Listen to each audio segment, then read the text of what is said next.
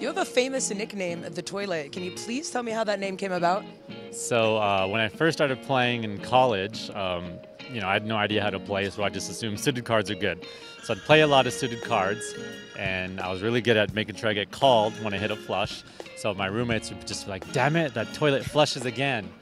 And then I was making an online screen name. I didn't really think too much about it. Never thought I was going to be playing professionally. So just like, all right, everyone calls me the toilet. And before you know it, all the headlines would be like, the toilet flushes away the competition, or the toilet gets flushed. Always with the flush. Yep. Mm-hmm.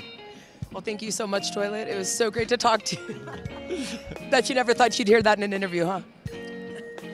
It was so great to speak to you. Thank you. Thank you. And Poker News, make sure you follow along with all things WSOP on PokerNews.com. And make sure you like and subscribe so you don't miss a hand.